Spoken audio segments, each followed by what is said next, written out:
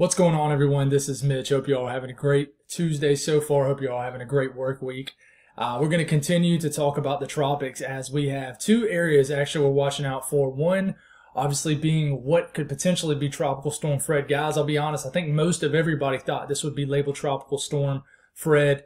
Earlier today, it was looking like the healthiest tropical wave I've ever seen. It's not even technically labeled a tropical depression or anything right now. It's still potential Tropical Cyclone 6, PTC 6. So we're still labeling it that. But by the time a lot of y'all watch this video, there's a chance this is going to be Tropical Storm Fred. In fact, it could get upgraded to that here in the next hour when we have the 8 p.m. update. I'm making this video before the 8 p.m. update. Hurricane hunters are actually flying in to this disturbance right now as the low-level circulation is actually just south of Puerto Rico, which we're about to show. But we're going to break this thing down. We're going to go over a lot of data in this video. So stay tuned. If you're interested, I invite you to subscribe. Definitely hit the subscribe button, like the video. I make content every single day and just try to bring y'all the most up-to-date information. And I normally upload every evening. I also storm chase, so I don't just talk about the weather. I plan on getting out in every major weather event possible. I'm not made of money, but I try to get out there. So keep that in mind too. If you're leaning on subscribing or not, but I do storm chase also. So y'all's support is definitely appreciated, and thank y'all for the amazing growth of the last, especially week. I've gotten a lot of growth, so thank y'all. And if y'all got anything I can pray about, please put in the comments. Anything anybody else can pray about, put in the comments. Gives everybody an opportunity to pray for you, including me. If it's unspoken, just put that, and I got y'all's back. We're a big family in here, so thank y'all for the support. So here you go. We got this big, vigorous tropical wave moving right here. You got what will soon likely, even the National Hurricane Center is saying it's likely going to be Tropical Storm Fred overnight. So like I said, by the time some of you all watch this, it'll be Tropical Storm Fred. We get a closer up look at what is going on with this system. It is not a vertically stacked system. And typically when tropical systems are labeled what this is labeled, which is a PTC6, a potential tropical cyclone. Try not to say that too much because it'll begin to get just elongated and annoying.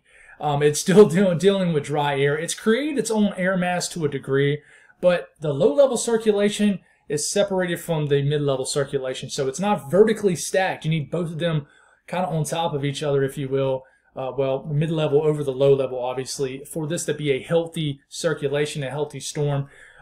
This was looking a little bit better a little earlier, but this is what these storms tend to do. It's going to interact with Puerto Rico. It looks like the low-level circulation might interact with it a lot more, but down the road is what I'm really looking at as far as impacts for the U.S. If this thing can sneak into the eastern Gulf of Mexico, and I'm going to talk about all that, this could really turn into potentially maybe a dangerous situation for the South, the Gulf Coast. And it'll be interesting to see what happens here. But right now, it's starting to probably affect areas of Puerto Rico. Eventually, will definitely affect Hispaniola, where they have some big-time high mountain peaks. So it's going to be interesting to see what happens overnight for sure. But dry air is still what this system is dealing with big time, and it's about to be dealing with land interaction. But down the road, this could really affect the U.S. So here you go. This is the latest up-to-date 5 p.m. Like I said, 8 p.m., who knows? This might get upgraded to a tropical storm, be Tropical Storm Fred. I think at the end of the day, this is eventually going to get labeled Tropical Storm Fred, whether it's tonight, whether it's over the weekend. This is going to be Tropical Storm Fred. So tropical storm warnings are up for Puerto Rico areas, basically the eastern areas of Hispaniola. Tropical storm watches up for the northern end of Hispaniola, and then the areas of the southeastern areas of the Bahamas, places like that. So right now it's predicted to, by the weekend, by about Friday afternoon, be on the northern coast of the middle of Cuba. Then maybe by 2 p.m. a lot of model guidance, operational guidance is actually different than the ensemble guidance. Ensembles have it much more west. Operational runs have it a little bit more east than the ensemble runs. So, but by 2 p.m. Saturday, probably maybe a tropical storm off the southwest coast of Florida. And if this takes this path, it's going to have a chance to become a hurricane before making impacts somewhere potentially along the Gulf Coast and maybe the Panhandle of Florida, kind of in the same Big Bend area. Maybe as Tropical Storm Elsa made landfall. But here you go. This is the latest 18Z evening line graphs here, heading it into the Panhandle of Florida. That's where a lot of it have it heading into. So it's going to be interesting, especially if this thing can get into the eastern Gulf of Mexico. Sea surface temperatures are definitely supportive of intensification. All sea surface temperatures, basically in the tropical Atlantic, the western Atlantic, and the Gulf of Mexico, is very supportive of tropical development. You look at the latest intensity model guidance, it has all of it just sitting in a tropical storm basically throughout the weekend. But I think this is going to have a chance to get to a hurricane, so we'll see. Hurricane hunters are flying into the storm right at this moment to get the latest up-to-date information. It's going to be interesting to see what they find.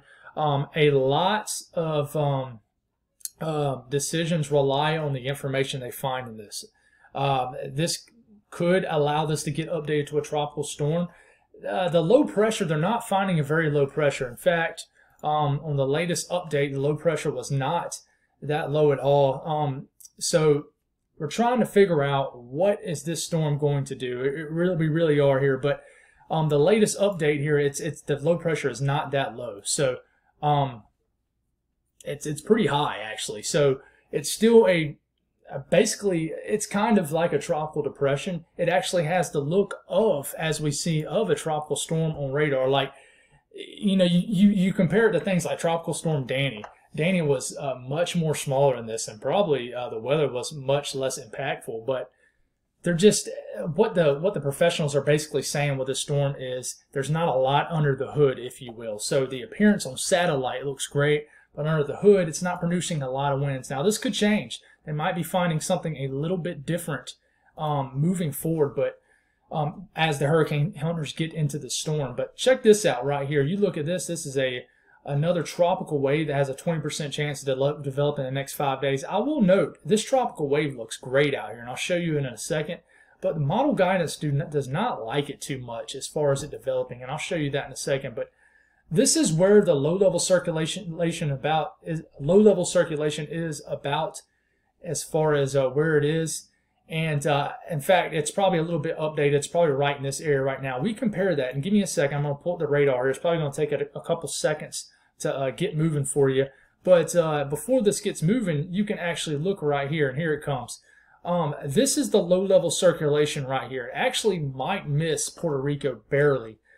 There's a mid-level circulation right here. So a low-level circulation right here, in for mid-level circulation right here. Mid-level circulation is a lot of times when you have weaker storms where you have the most convection, the most, basically the more intense action.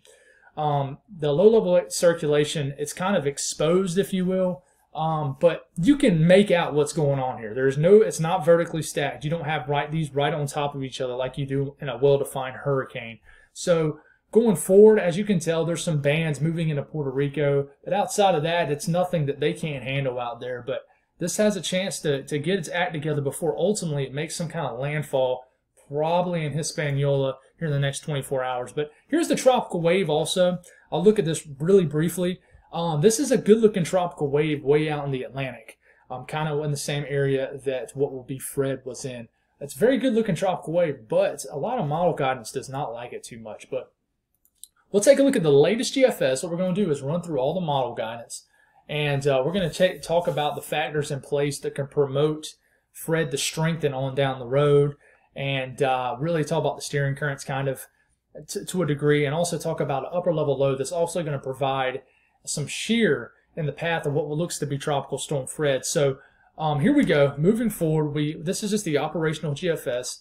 It moves over parts of Hispaniola, probably the eastern areas of the islands. If it doesn't move over the higher terrain of the islands, the low-level circulation doesn't, then I think the impacts of the storm in general will be a little bit less. But either way, it's moving over land. The tropical wave gets going. It's cruising. All the tropical moisture is cruising on the southwest areas of the Bahamas and northern end of Cuba.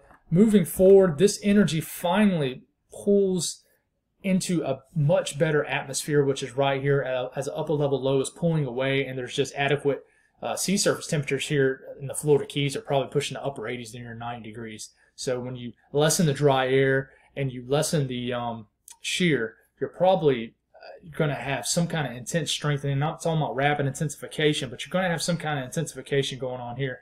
Has it making landfall on the southern tip of Florida, maybe as a low-end tropical storm, tropical depression. moves it up the entire Florida Peninsula, might sneak it back into the Gulf of Mexico where it might can strengthen again, makes landfall again in the Florida Panhandle, and then brings a lot of rain early next week into Georgia and the Carolinas potentially. That's a scenario. When these storms like to make impact in the Florida Panhandle, it likes to bring a lot of nasty weather into the southeast, especially Georgia into the Carolinas, where a lot of times the eastern halves of these storms are the most dangerous, kind of like what else happened, produced a few tornadoes and some nasty conditions in the Carolinas and Georgia.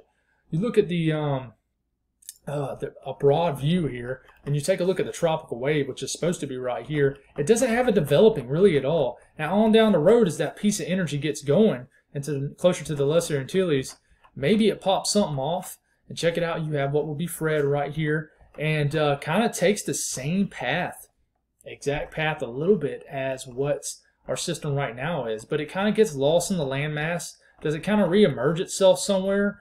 Is this the energy right here? Who knows? This is over 10 days out, so we just don't know. We take a look at the GFS ensembles.